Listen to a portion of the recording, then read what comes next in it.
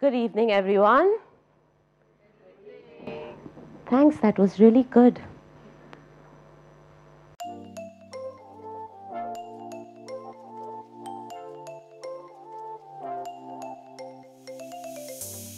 This is such a perfect place. I'm glad I found this with you. So, what if I told you that this person, Yasmin Karachiwala, who is now a celebrity fitness instructor and inspires a lot of people, was the laziest kid on planet Earth? Let me tell you the story about her. She would come back from school in her uniform, do a little bit of homework, or maybe just go straight down to play, come back, eat a snack, which was always fried food. Mom would always be screaming, "Stop eating fried, it's not good for you," even, I think, about 40 years back.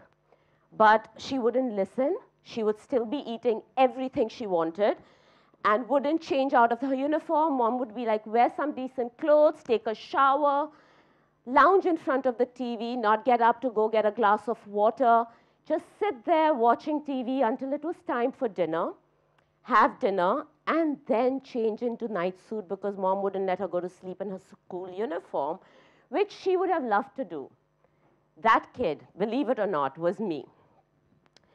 Some days I wouldn't even take a shower. I would just go to the bathroom and switch on the water and make my mom feel like I was taking a shower and come out because I was so lazy I couldn't be bothered. All I wanted to do was either play or sleep or watch TV. I'm sure a lot of you connect with this, right? So what changed me? I was about 18 years old and my best friend was dating a boy. What do you do when you date a boy? You want to look your best. So she wanted to lose some weight to look good. There was a really good deal happening at one health club which had just opened, 2 for the price of 1. She forced me to go with her. I had absolutely no interest. I was more interested in eating my plate of biryani and my big pizza all by myself. But alas, you give in to peer pressure because they tell you if you love me, you'll do this, and you want to be accepted by your peers. So I went into the gym with her. She knew exactly what she wanted to do, right? She had a boyfriend, I had nobody. So I went to this little class that said aerobics, and I saw people dancing around, and I thought, 18 years old, I'm the best dancer in the world. So I go into this class and think, I'm going to totally kill it, right? I was so mistaken. I realized that I had no ability to listen to instruction. When the teacher said knee up, I was kicking people. When she said go right, I was going left. I was so embarrassed. I'm sure a lot of you have gone to a group class, made a couple of mistakes, and you think, oh my God, everybody's looking at me. I made such a fool of myself, right? And then you don't go back. What happened with me? I thought, I made such a fool of myself. I have to prove it to them that I can do it right. So I went back again. Let me tell you a little secret before I go on. In a group class, nobody but you is watching yourself because everyone is thinking the same thing, that everyone's looking at them, so they're trying to do everything right. So instead of looking at you, when they're looking in that mirror, they're just looking at themselves. So guys, go to group classes, make mistakes, and learn from them. Right? So I kept going back to this group class day after day, trying to get all the movements right. One day, the instructor was unwell. She calls me up at home. It was the age before the mobiles were on. And she was like, will you teach my group class? I was a bit surprised. Me, teach a class, which I barely know how to do. She said, just go on and put the cassette. That age, cassette. No DVDs, no iTunes. Play the cassette and do what you remember. There I go to the group class. I play the cassette. I even surprised myself, knew the entire routine. Not only that, I think somewhere in my subconscious, I had heard what she was saying and I was repeating it. And I realized another thing. I loved telling people what to do. Sit down, go right, go left. I loved it. It was like a dream come true. Here I am, not only teaching a class, but telling people do this and do that. Anyway, she offered me an afternoon class. It was great. I made some pocket money for college, and my mom didn't give me enough money, unfortunately. Hi, Mom, sorry. But yeah, it was great, and I was introduced to fitness by my best friend, Namrata. That's me in my school uniform, thinking I'm really, really cool. And that's my best friend, Namrata. Unfortunately, Namrata didn't live to see what she had initiated and what it turned out to be today. Because on a fateful night in 1990, when we were 20 years old, she was shot in front of me by her father, and it was the most devastating experience of my life.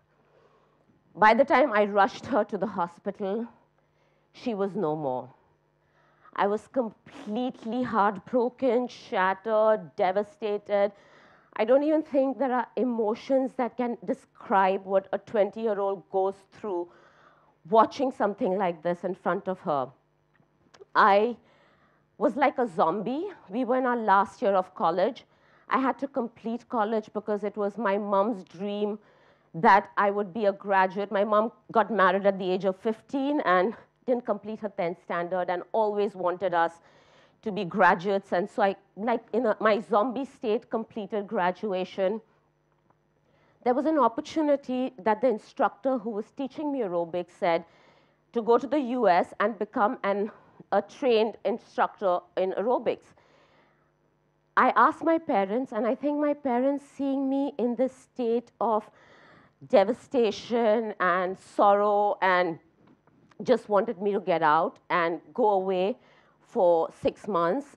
My mother also, my parents didn't want me to go. We come from a Muslim family where you don't want girls to go abroad. This was in 1991 where, you know, things weren't as easy as it is today. But I think they just wanted me to go away. And so I did. And who knew that my biggest escape would today be my biggest story because of my friend Namrata.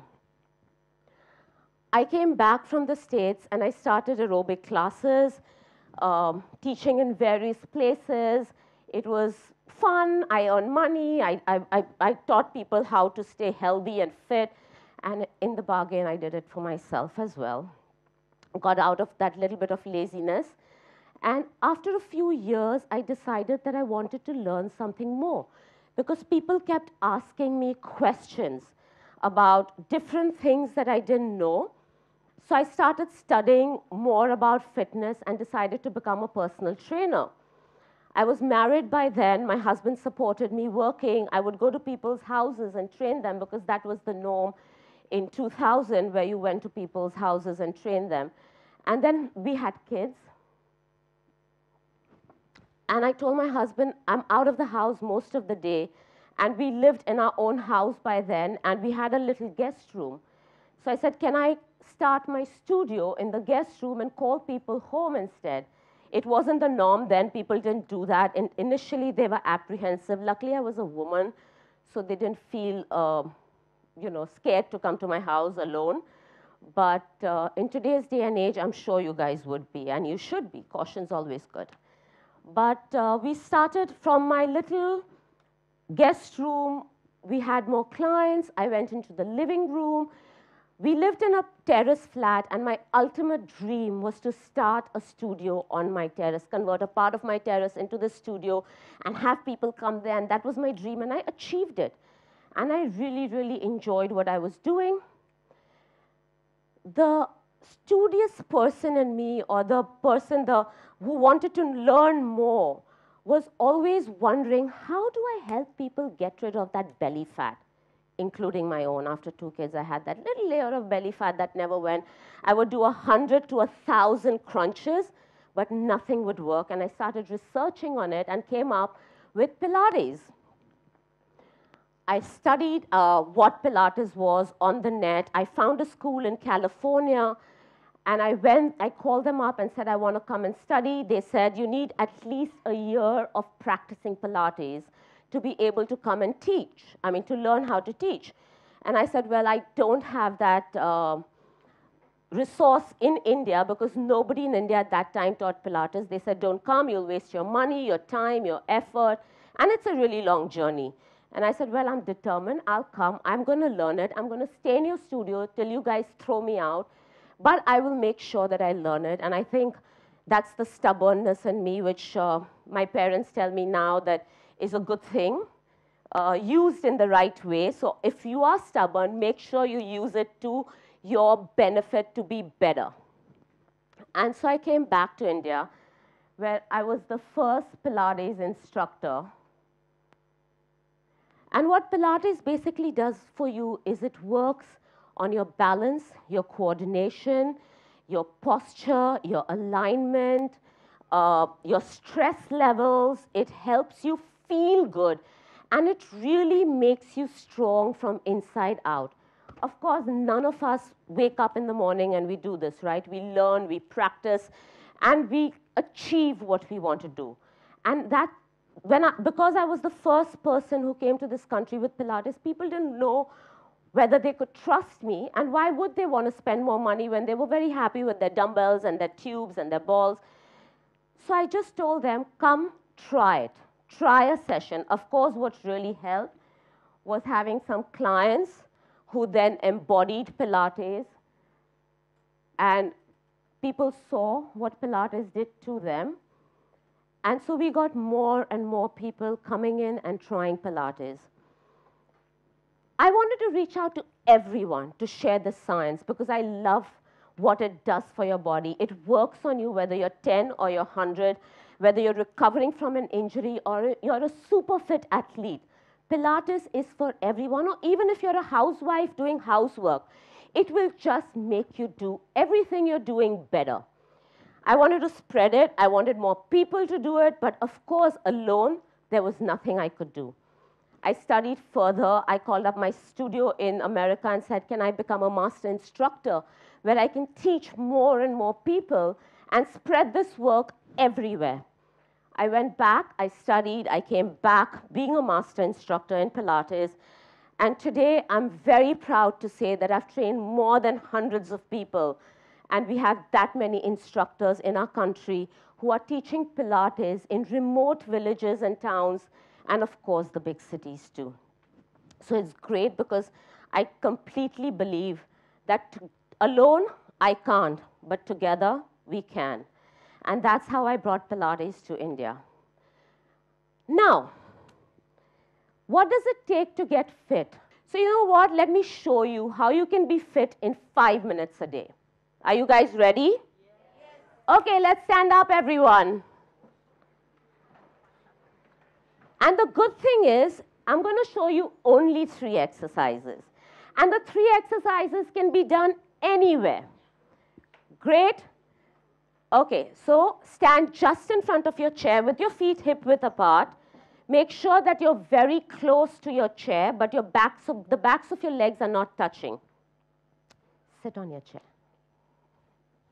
Just sit. Seriously, sit. And stand up. And sit down. And stand up. And sit down. Make sure your bottom hits the chair. And stand up. 3. And sit down. 4. And stand up. 5, and if your knees are hurting, take your legs a little wider and stand up. 6, and sit down. 7, and stand up. 8, and down. 9, and up. 10. And the last one, sit down, but stand up again. And turn around, face your chair. Okay? Put your hands on the back of your chair, on the top of your chair, right. As wide as you can without your fingers going off. Take your feet a little towards me, and I'm only standing in one place. Make sure that your head to your heels is in a straight line. Now bend your elbows and take your chest towards the chair. 1, and push it back up.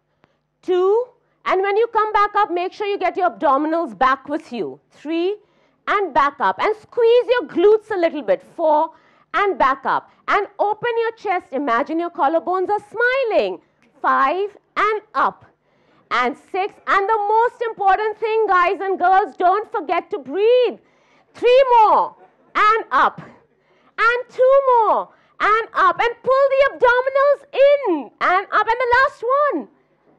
And up and turn around. I love these smiles. Please sit at the edge of your chair. Edge. Don't fall off, but sit at the edge. Get your hands behind your head. Bend your knees. And now, your knees are bent, sorry. Pull your right knee towards your chest as you roll down towards it. 1 and down. And 2 and up. So just curl 8 and up. And 9, and every time you come up, guys, smile at me. And 10, and up. Super. That took exactly 2.5 minutes. Do you guys feel more energetic? Do you feel like there's blood flowing in your body? Do you feel awake a little more? And do you feel like your heartbeat has changed rhythm? Those 3 exercises took exactly 2.5 minutes. Every time you get up from a chair, or you're going to sit on a chair, imagine if you do these things. And you do these exercises 3 to 4 times a day. You do it for 10 minutes. And it only requires 10 minutes for you to get fit. Would you agree with me or not? Okay, so that brings me to a point where some people got, most of you were amazing audiences, and you got up, but a few didn't. Because they didn't trust me maybe, or they just didn't want to, or they had a problem. Attitude is so important.